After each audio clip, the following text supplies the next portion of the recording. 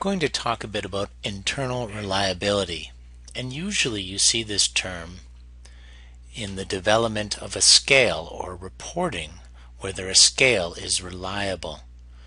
And what that means is that the items in the scale correlate highly with each other. So for example, I'm looking at this scale and it's talking about interactivity.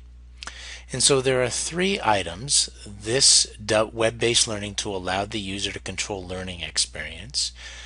The web-based learning tool was interactive in a meaningful way. The web-based learning tool provided rich activities that require action. And what we would expect is that students who thought it was highly interactive would probably click items like that, and then they would correlate with each other.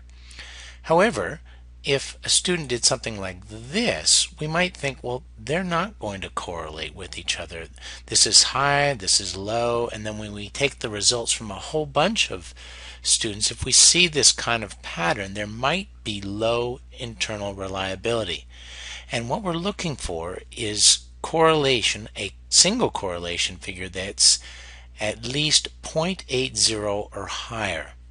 And we would calculate reliability for each of these separate sections. So reliability for interactivity, reliability for engagement, reliability for usability, it's a mouthful, and all sections. We could also calculate the reliability of all the scores to see if they correlate with each other, and that would be a total internal reliability score for the entire scale.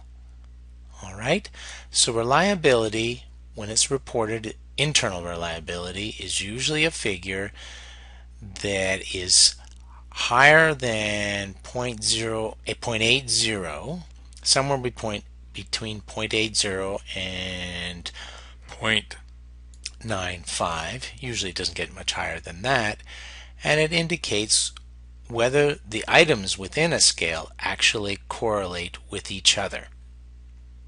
And that's what internal reliability is.